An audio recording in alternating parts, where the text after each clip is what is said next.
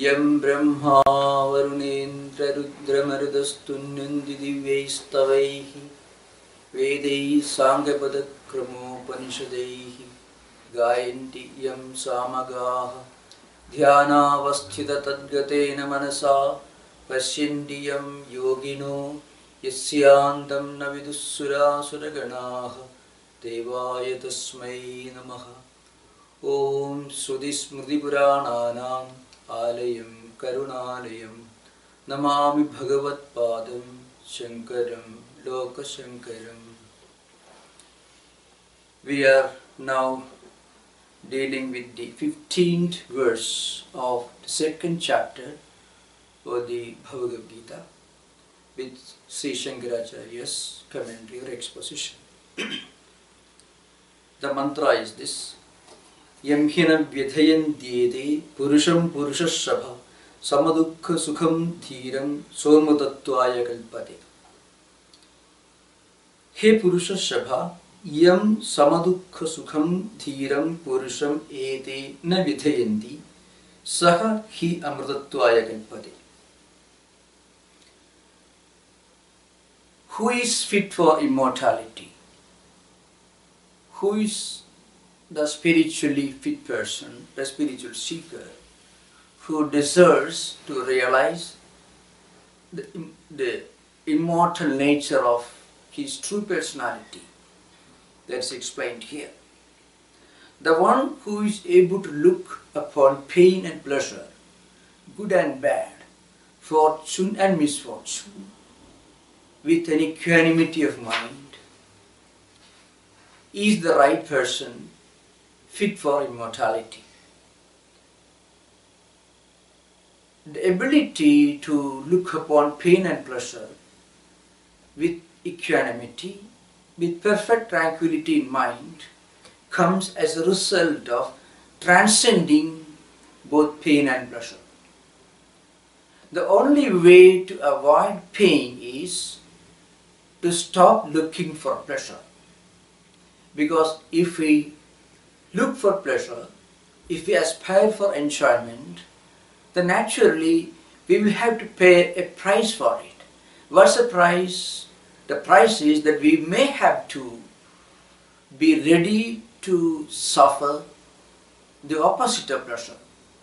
So one should be able to gain complete mastery and freedom over one's own mind and senses.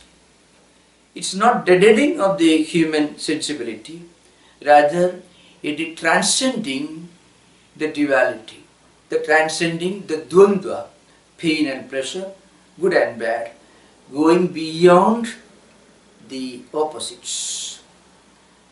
So we already discussed earlier, according to Bhagavad Gita, he is the one who is mentally healthy, who is able to connect his mind, link his mind to something that's beyond mind. Mind should be linked to Atman. So when we get linked to Atman, we transcend the mind. And when we transcend the mind, we go above the mind, above the waverings, above pain and pleasure. So we are able to look upon pain and pleasure with the same attitude, with perfect tranquility in mind and with perfect equanimity. So the Bhashyam gives a very beautiful but short commentary on this verse. Yam hi purusham samadukha sukham same dukkha same dukkha sahe yasyatam samadukha sukham Sukha dukkha prapto harsha vishadarahidam dhiram dhimandam na vyathayendi na chalayendi nityatma darshanat ete yadhoktaha sitoshnadayaha sa nityatma darshanishto dvandva sahishnuhu amritatvaya amritabhavaya mokshaya kalpate samartho bhavati. Who is samartha?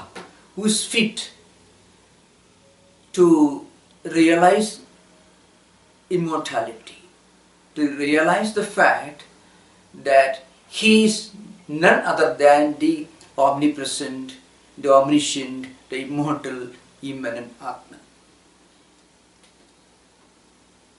That person is able to treat pain and pleasure, good and bad, with the same attitude.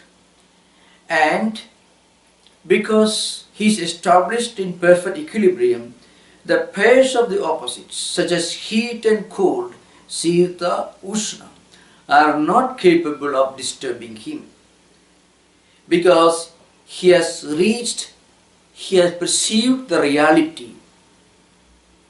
So, yamhi purusham sugadukham same dukkha same yasyatam samadukha sukham sugadukha prapto harshavishadirikhidam. When he enjoys sukha, he should not undergo the experience of harsha. Then, when he experiences dukkha, he will not have any vishada. So, such a person is dhiman.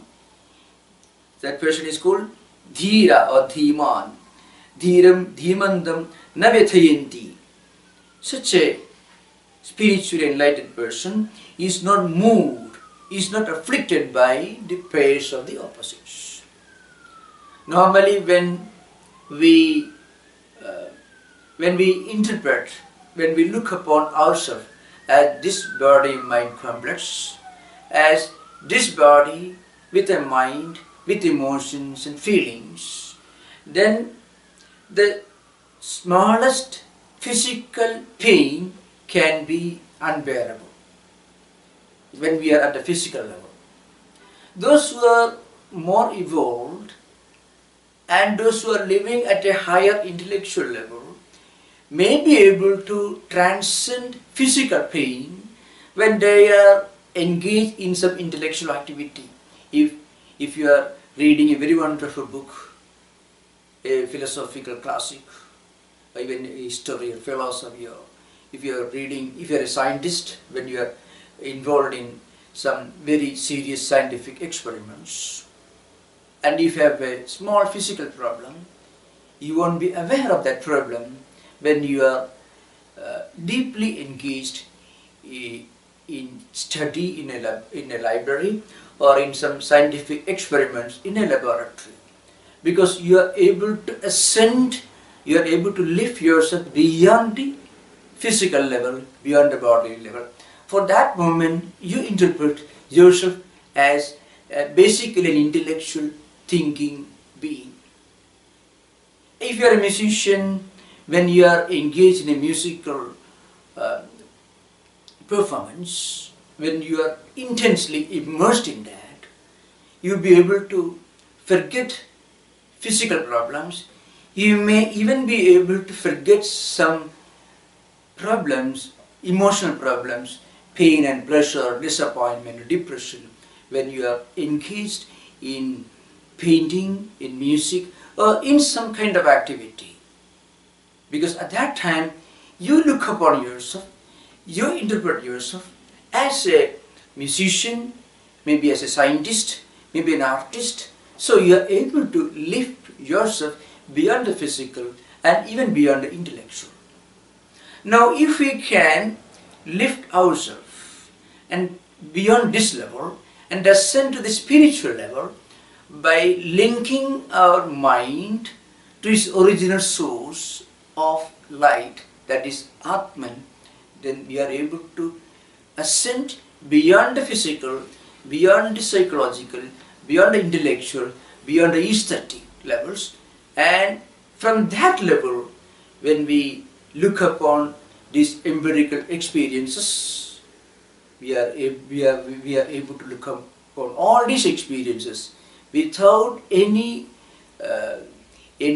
mental wavering, without any pain and pleasure, which means we are able to transcend ourselves beyond and above pain and pleasure. So we will be able to look upon pain and pleasure with the same equanimity of mind, perfect equilibrium of the mind. Siddhya siddhyo samabhutva samatvam yoga uchyate. As Lord Krishna is going to state later in the same second chapter. Nityatma Darshanat, because we are able to realize our true nature, that we are the Atman. And that Atman is Nitya. That Atman is immortal.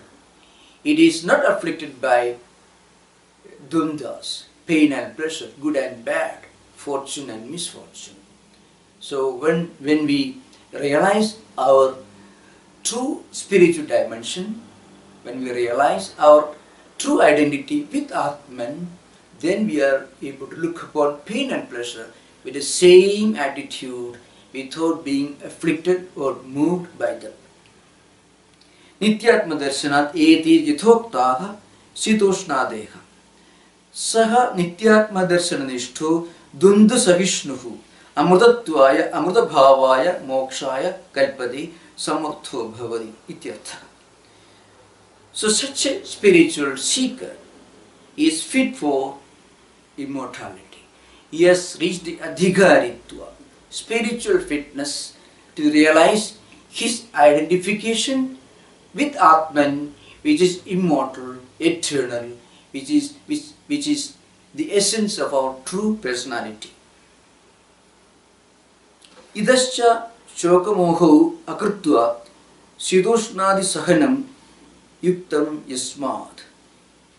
Now, to remain in such a situation, that means not yielding to grief and illusion, and to be able to bear with cold and heat with the same equanimity, we should reach this higher realization. That's explained in the 16th verse, which is very, very important from the Advaitic standpoint. So that's what we are going to discuss next. As an introduction to the 16th verse, Bhashyam says, Idascha shokamoho akrutva sidoshnadi sahanam yuktam yasmad.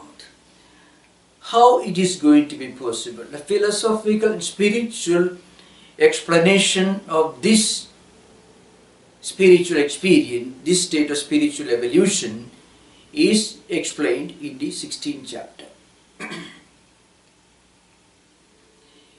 In this context, the great commentator of Gita, that is Madhusudana Saraswati, he was the one who wrote a famous commentary on Bhagavad Gita.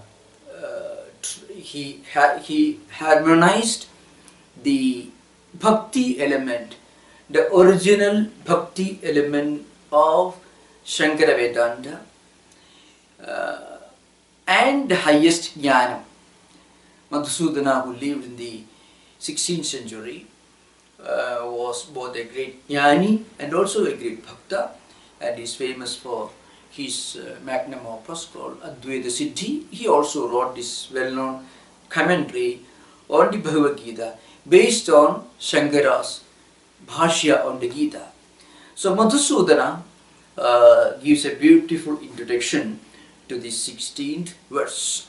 Nanu bhavadu purushaigatvam tathapi tasya satyasya jedadrishtatrupaha satya eva samsaraha tathacha sidoshnadi sukhadukkhakarani sati tadbhogasya avashyakatvad satyasya cha jnanat vinasha anubhavattehi katham tidiksha katham va saha amrutvaya kalpati iti chet na krishnasyapi dvaita prapanchasya atmani kalpitatvena tat jnanat vinashobhavattehi Shukto kalpidasya rajadasya shukti jnanena vinashavat.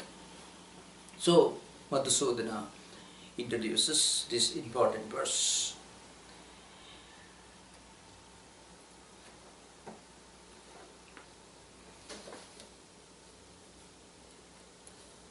So he explains, Nanubhavadu purushaigattum tathapi tasya satyasya jada drishtatrupaha satyeva samsaraha.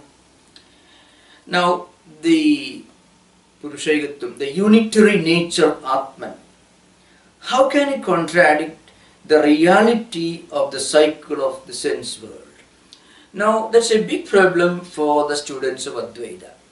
How do you explain the apparent reality of this empirical phenomenal world?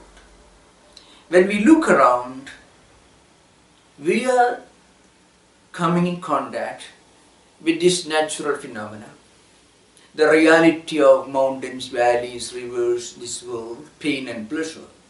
So all these empirical experiences seem to be real. And we are not able to realize the reality of Atman. So how do you explain the reality of heat and cold? Or cold and heat, Sita and Ushna. Cold and heat, pleasure and pain are facts of life. तथा च शीतोष्णादि सुख दुःख कारणे सति तद् भोगस्य आवश्यकत्वात्. We are experiencing the reality of pain and pleasure, heat and cold. So how do you explain this idea? That's when we realize the immortal Atman, that's our true nature. We are able to transcend pain and pleasure. We are able to remain unafflicted, unmoved, unaffected by the waverings, the changes in our life, the changing experiences of pain and pleasure or heat and cold. How does this happen? Mere knowledge cannot do that. Satyasya jnana vinashanubhottehi. Just by theoretical knowledge that we are the Atman, we are not this body, we are not this mind, we are not the psyche, so we need not be afflicted by the cold and heat or pain and pleasure. Just this theoretical conviction cannot help us to wish away, it cannot remove the reality of pain and pleasure. So how does it happen? So mere knowledge cannot remove the real visible world of empirical reality. So how does it happen? Katham titiksha, katham va saha amritatvaya kalpate iti chet. How are we able to bear it? And how does this knowledge lead us to immortality? Such a question may be asked by the Purva-Bhakshin. I mean, it's the prima facie argument, or the first line of first state of argument, let us say, maybe a statement from another school of philosophy, with the objector's view. When such a question is asked, Madhusudana gives a great famous reply. Na Krishnasyapi dvaita prapanchasya atmani kalpitattvena tajnanat. So the whole world, the whole lot of empirical experiences constitute an imposition. It is a superimposition on Atman.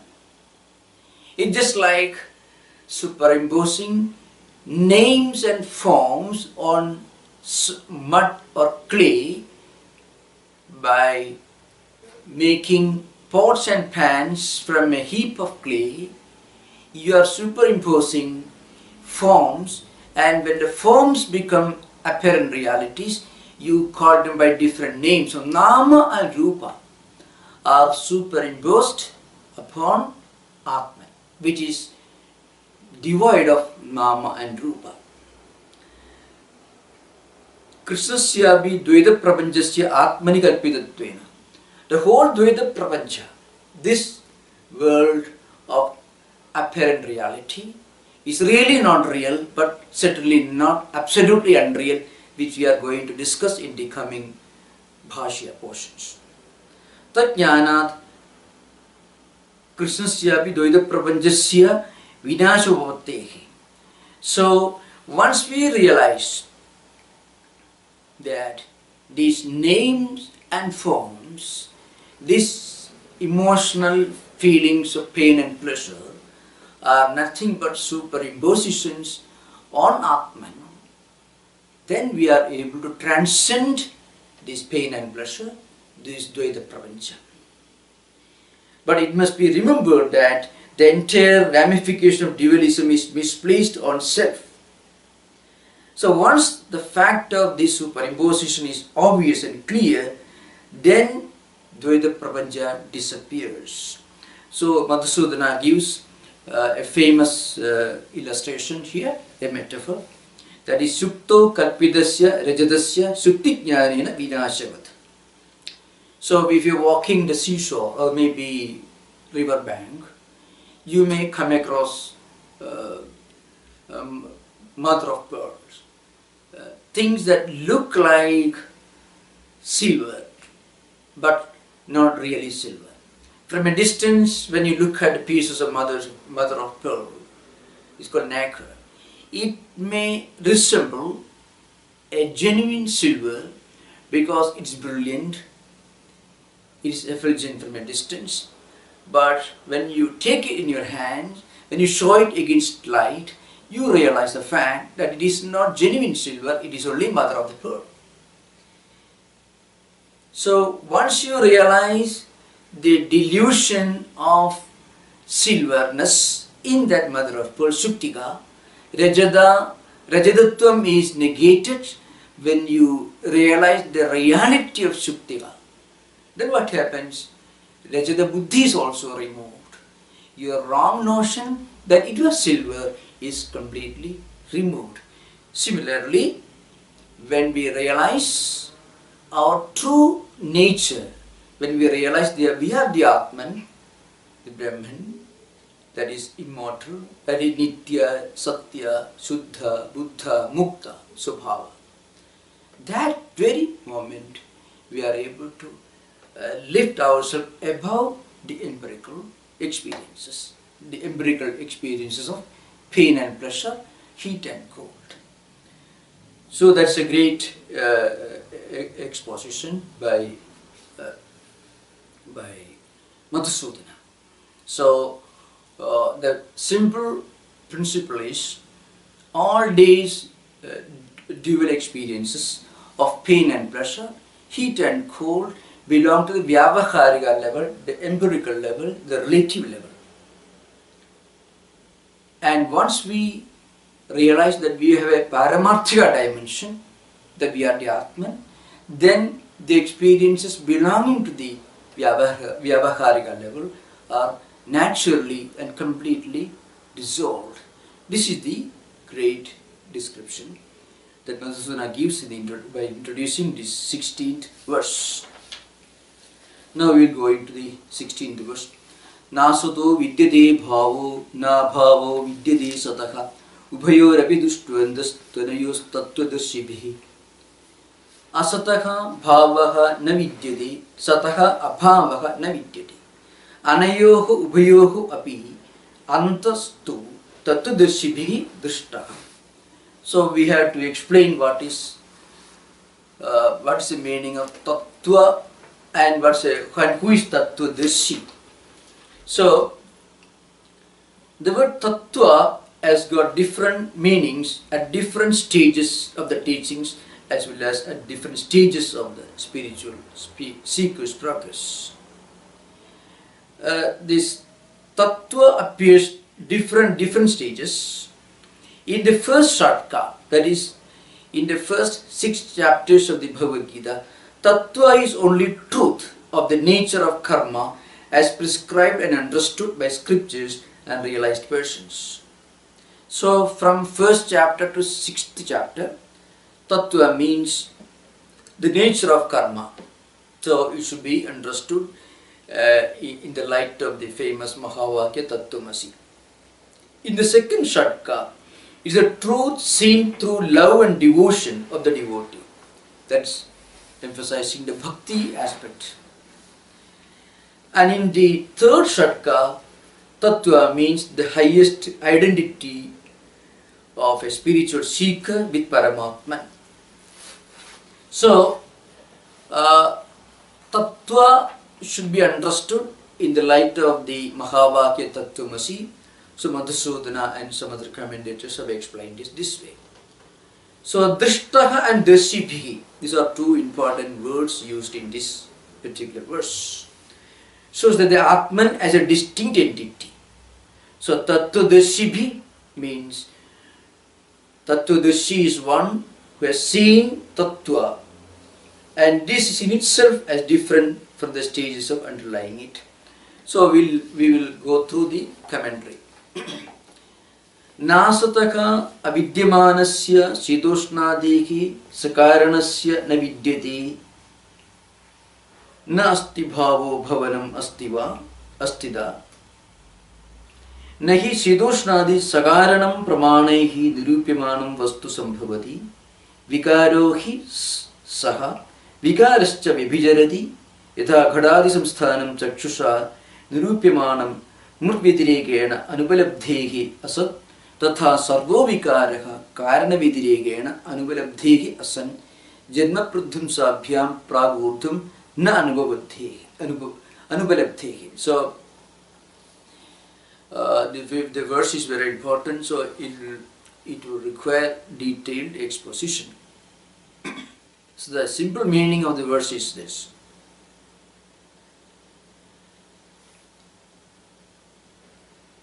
something that is unreal cannot have a state of reality or being, and what is real can never be unreal. What is real can never have a state of non-being, just as what is being can never have the state of non-being. The exact state of the reality of all this are being perceived by great spiritual truths, great spiritual seekers who have realized the truth. Nasataka avidyamanasya sidoshnadeki sakaranasya na vidyati nasti bhavo bhavanam astita. Things such as cold and heat and their causes, which belong to the category of asat. So asat in this particular bhashya stands for mithya, that we will explain later as we progress. So cold and heat, pain and pleasure and their causes belong to the category of the unreal. Those things, categories which belong to the unreal can never have a state of being real, they can never be real. So what is unreal, what is absolutely unreal, can never be experienced even as an intellectual concept. So that should be understood very clearly. What is absolutely unreal can never be spoken of, can never be written about, cannot even have the state of the reality of a intellectual concept even. And that which is real can never have a state of being unreal. Cold and heat and their causes. So nahi sidoshnadi sakaranam, cold, heat, pain and pressure, all these and their causes, when they are perceived from the highest standpoint, sakaranam pramanaihi nirupyamanam, when you observe, when you analyze sita, ushna, cold and heat, pain and pleasure, all these empirical experiences, when we go deeper, when we make a thorough analysis of it, then we realize that they really have no reality, they don't have the status of reality from the highest standpoint.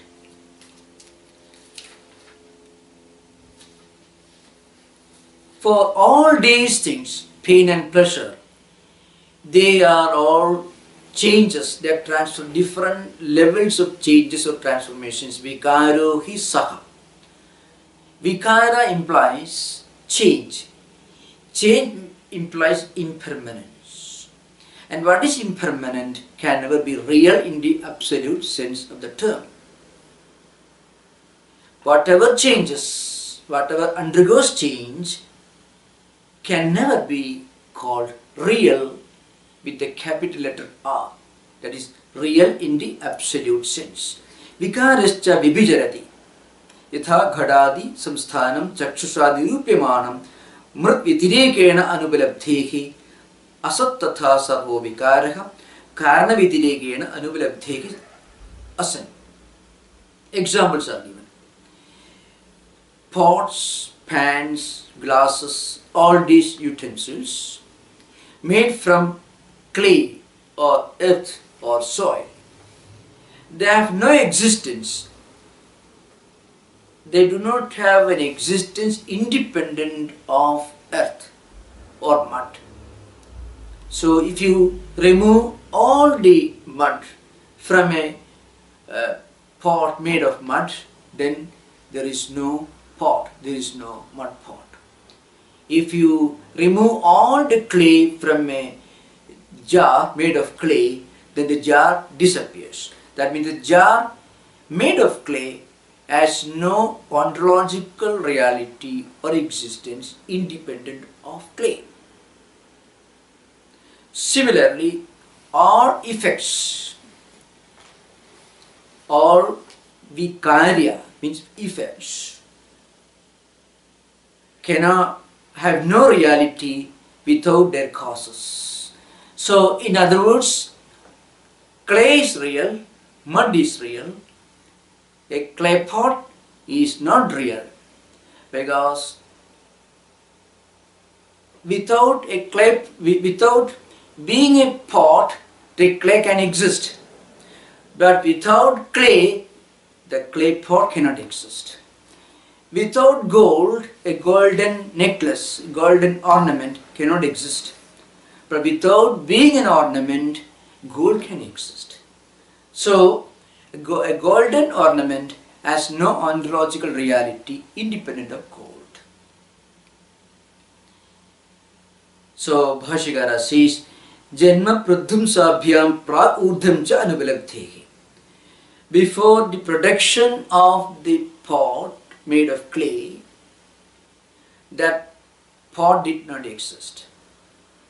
And after it is broken into pieces, powdered, it doesn't exist because it goes back to clay. So what you call an earthen pot is nothing but a momentary phenomenon.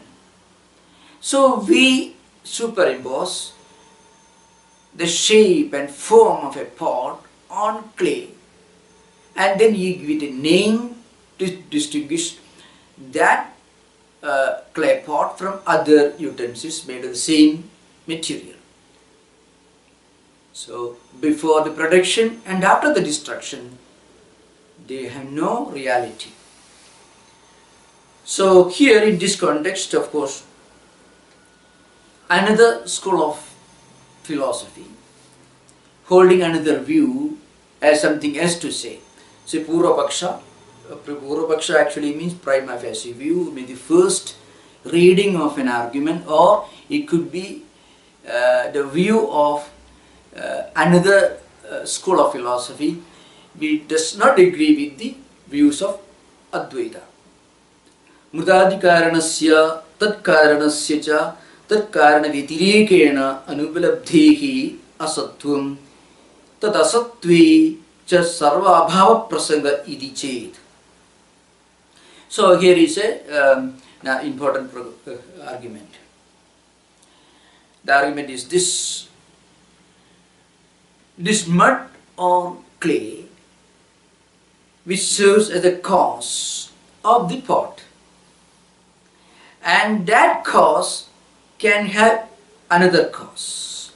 So if the if the clay pot or earthen pot is unreal, then earth cannot be unreal, because the pot is unreal, we understand, because it's made from clay or earth. So if the effect is unreal, then the cause of that effect cannot be real, and the cause of that cause also cannot be real. So sarva abhava prasanga. In that case what happens? Everything will have to be termed as non-existent.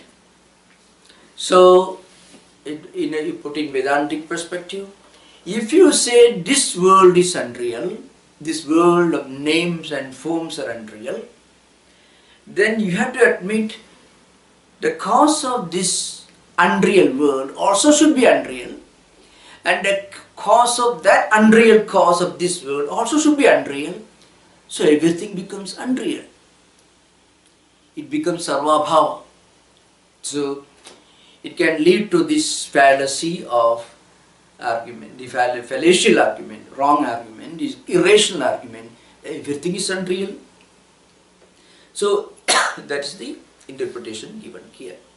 Here, of course, before we go further, we have to understand the meaning of asatvam here. Asatvam mentioned in this Bhashya does not mean absolute unreality.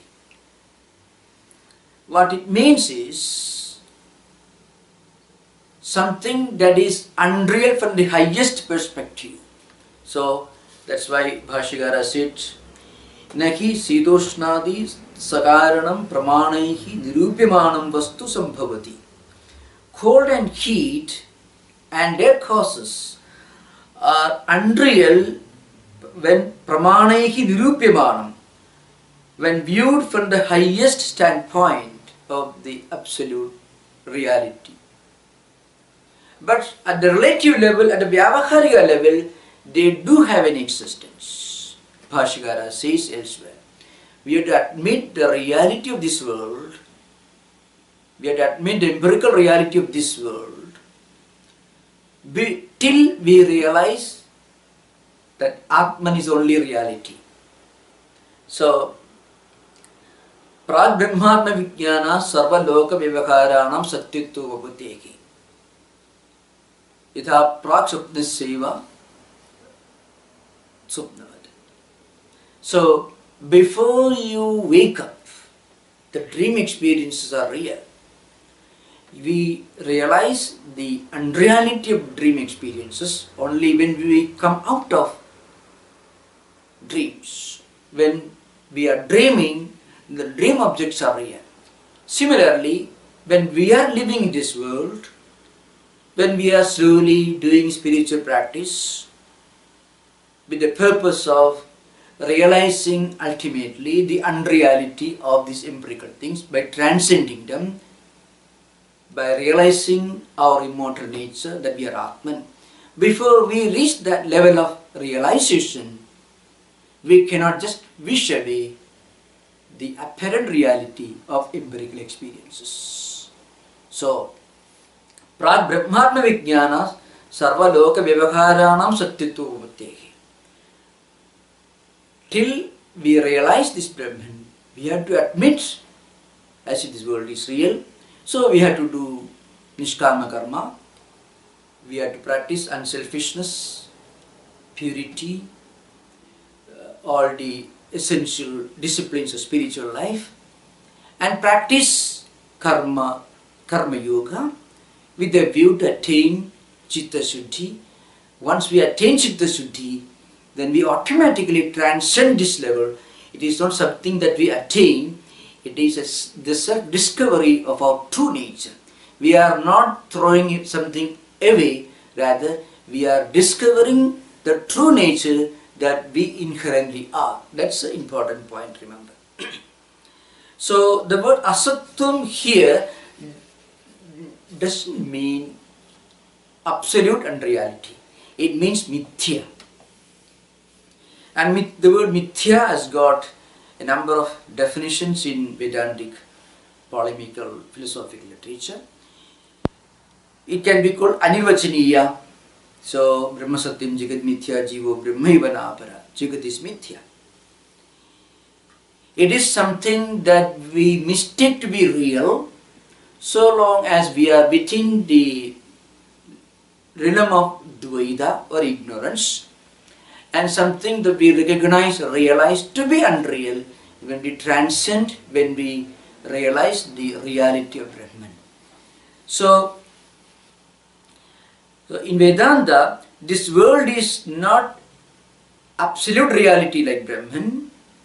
At the same time, it is not absolute unreality either. So it could be called anirvachaniya or indescribability or relativity.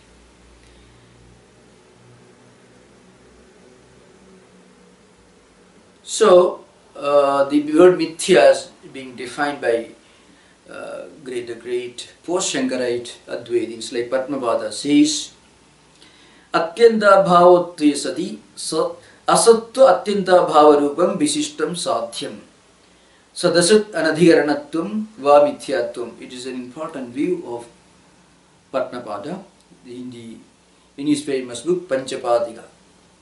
And in Panchapadika Vivaranam Prakashatma Yadi says, Pratipannopadu Traigarika Nisheda Pradiyogittam va mithyatvam. And Prakashatman in the Vivarana Prasthana again he says Jnana Nivartittum va mithyatvam. It again comes in the Panchapadika Vivarana. And Chitsukacharya and Chitsuki Tattwamayananda says Swasre Nishthatyanta Bhava Pradiyogittam va mithyatvam. And the fifth definition is Sat Aviviktam va mithyatvam. So the simple essence of all these five definitions is this: something that remains, that is experienced or seen to be real at the relative level, but something that we realize to be unreal when we transcend it. When we look for this mithya world, as we look for the cause of the earthen pot, then we understand that this mithya world, this unreal world or the relative world doesn't exist the same way without change in the past, present and future. So that's why as this Panchapadika Vivarana says, Pratipanno bhados taikadika nisheda pradiyogittam va mithyatvam. So when we look for something that exists without any change in the past, present and future, then we realize this world of empirical experiences is not something that remains permanent without changes. It is changing every moment. Our mind changes, our attitude change, our body changes, and this empirical phenomenal world also undergoes changes. So it doesn't remain unchanging in the past, present and future, trikala. It changes throughout its existence. So its existence is only relative. It is not absolutely real, but it is not absolutely unreal because we experience it at the Vyavaharika level, but it is not a Paramarthika reality, so it is not absolute reality either. So that point is going to be explained. Tat asatvecha sarvabhava prasanga iti chet. So this objective's Purvakshin's view doesn't hold ground, because by asatvam the Advaitin does not mean absolute unreality. The Advaita only means it is mithya. It is something that is subject to changes. So it is not absolutely real.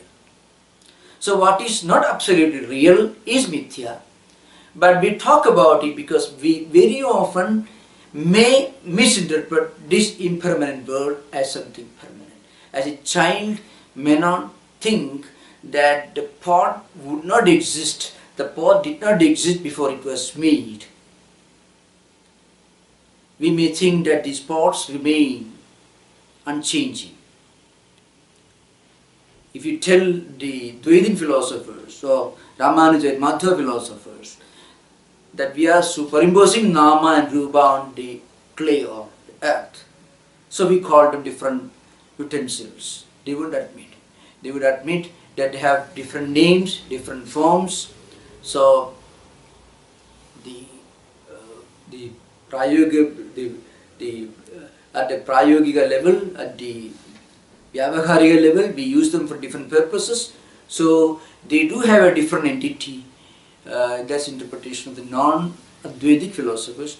But Advaitins say essentially, because they are subject to changes, they cannot be called absolutely real. Na sarvatra buddhi dvayo balabdhehi sad buddhi asad buddhi iti. So Bhashyakara says, such an objection cannot rise here, because all experiences are constituted by a twofold consciousness, that is sad buddhi, that is the consciousness of the real, and asad buddhi, consciousness of the unreal. Yad vishaya buddhi na vibhijarati tat asat.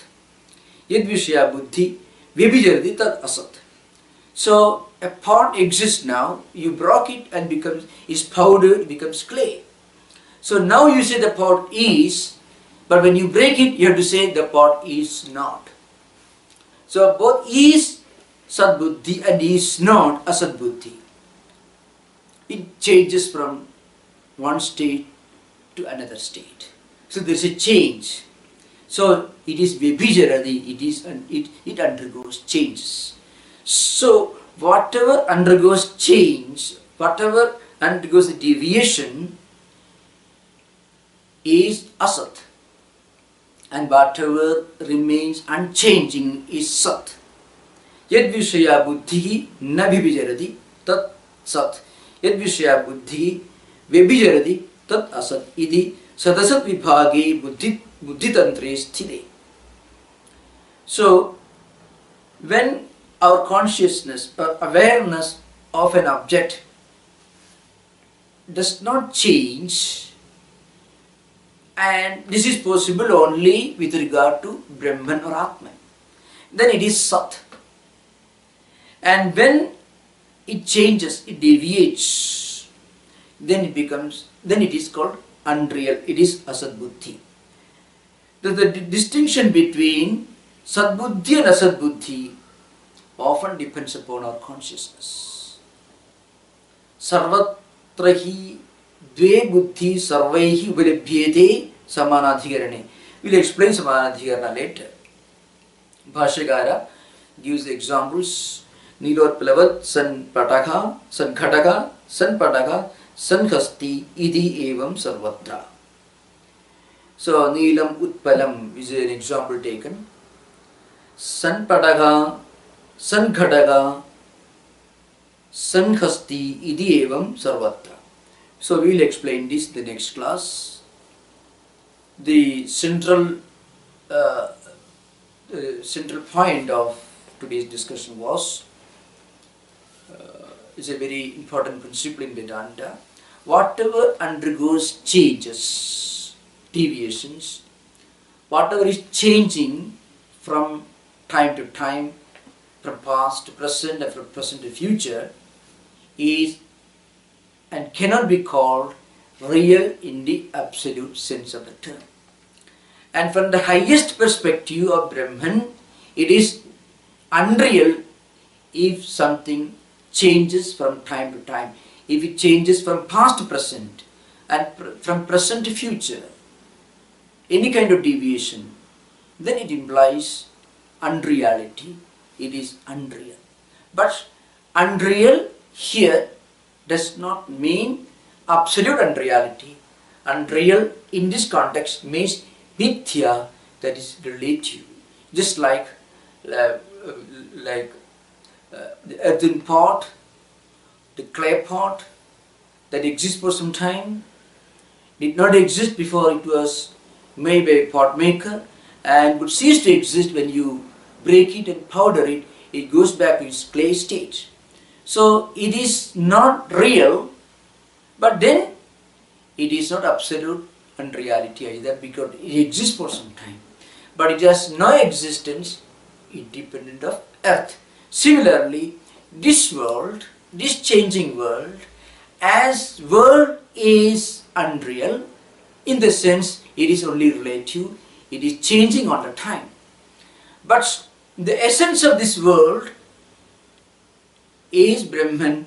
You look at this world without associating it with name and form, then you are looking at Brahman only. The Brahman you cannot look at, but then it is this world minus name and form and causation, it is Brahman. When you superimpose name and form on Brahman, then it is seen to be this world. So we'll explain this later in the coming sessions. Thank you. Om Shanti Shanti Shanti. Hari Om Tat Sat. Sri Rama Krishna.